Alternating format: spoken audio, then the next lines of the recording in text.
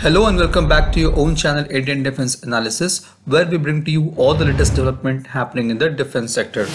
The 15th Advanced Light Helicopter ALH MK-III has been inducted in Indian Coast Guard at CGAE Bhubneshwar on 11th October.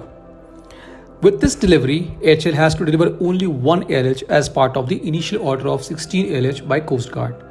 The whole process of induction of ALH MK-III started from March 2017 when HL had received an order for 32 ALH MK-III from Indian Navy and Coast Guard to replace their aging fleet of helicopters with new improved version of MK-III. HL has commenced the delivery of ALH from Aero India 2021 in February. Until now, HL has maintained impressive delivery rate of ALH MK-III. Indian Navy has received around 13 of them till now.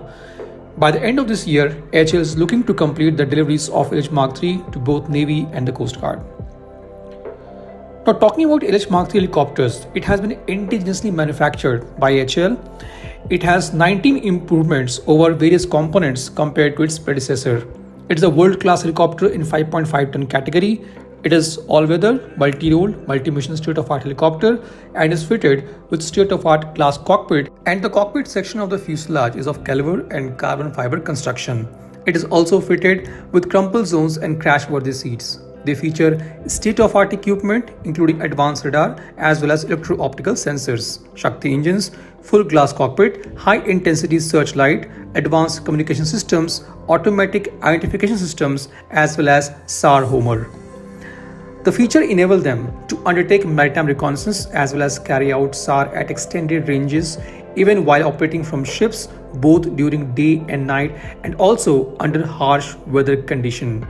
The aircraft has ability to switch roles from an offensive platform with heavy machine gun to that of being one carrying a medical intensive care unit to facilitate transfer of critically ill patients. ALH MK-III is an improved version of ALH, equipped with Shakti 1H engines, new electronic warfare suite and warning system, automatic chaff and flare dispensers, and improved vibration control system.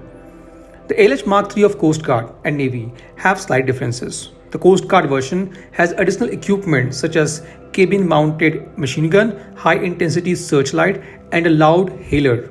It is armed with 12.7 mm HMG. The naval version of ALH has additional equipment such as modern surveillance radar and electro-optical equipment to carry out maritime reconnaissance as well as long-range search and rescue missions, and HMG and the capability to mount at least 2 anti-submarine warfare torpedoes.